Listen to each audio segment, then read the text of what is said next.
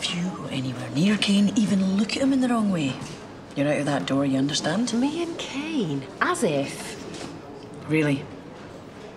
So why did you tell him that you loved him? And I know that you told Ross to try and break us up. Look, I was in a mess when I said that. He was there for me when no one else was. I was made up when he agreed to look after Noah. We both agreed. It was just as much my decision as it was his. Cain isn't yours. He never will be. All right, keep your knickers on. No, Charity, you keep yours on. Will you just relax? Me and Cain are a thing of the past, just like you and James. And Pete. I gotta say, Moira, you and your nephew, respect. I don't know where you get your facts from, but nothing happened. Who am I to judge? Hey, we've got a lot in common now, haven't we?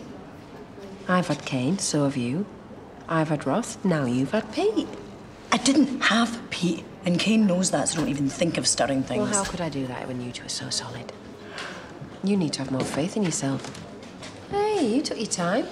People kept pushing in. Oh, well, it happens in this place. Me, however, would prefer to wait my turn.